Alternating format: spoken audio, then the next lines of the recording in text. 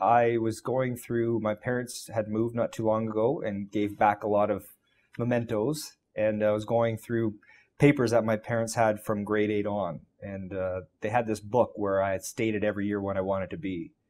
And it seemed like when I was in grade 8 or 9, I wanted to be a doctor. But then in grade 10, all of a sudden I wanted to be a police officer. Grade 11, somehow I wanted to be a lawyer. And then by grade 12, I wanted to be a physician again. So I absolutely loved my residency program. So it was well organized. We were treated with respect as residents in Ottawa. I had a lot of mentors and saw how well programs and change could actually occur in a big center. So when I came here to North Bay, loved my colleagues, loved the small size, but just saw that there was this kind of inherent dysfunction at meetings and that it was hard to actually get consensus or kind of bring in a program that people would have to adopt and get them to change how they practice. He's young, he's open-minded, he's forward-thinking, he's got some zest to him, he's got a little edge, but through the years he's refined it in a way that he's using it positively, that edge. You can expect him to challenge you, and you can expect him to point out your flaws right away, but in a jovial way with a good solution on how to improve. He's very straightforward, and it's a good thing. I speak my mind, for sure. I don't always know how to rectify it, or I don't have the answers.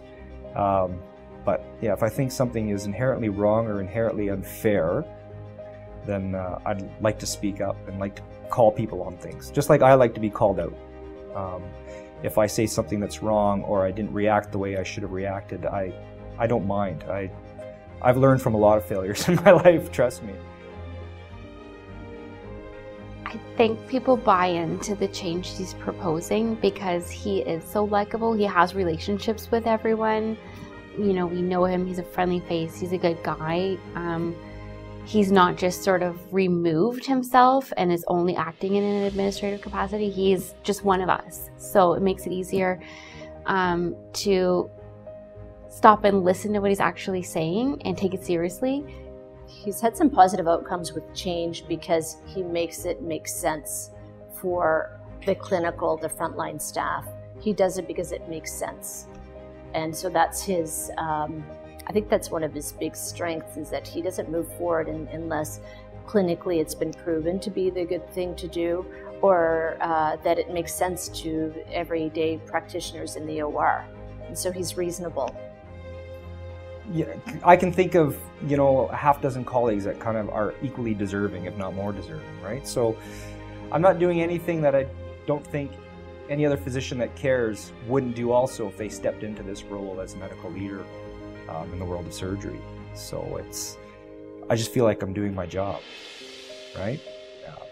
Some people could maybe do it better, but I appreciate the recognition. I mean, it's from the team of people that I'm trying to kind of lead and learn from as well. So, but I don't think of myself as innovative, put it that way.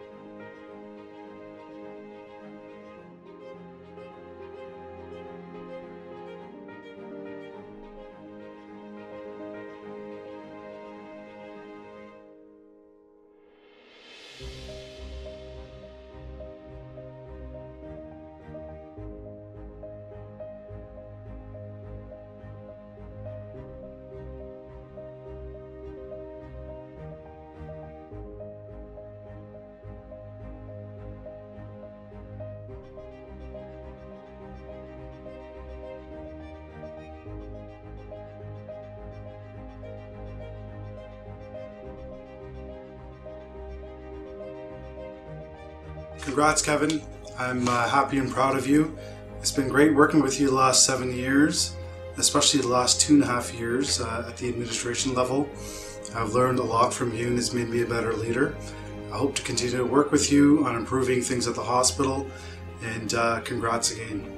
Thank you.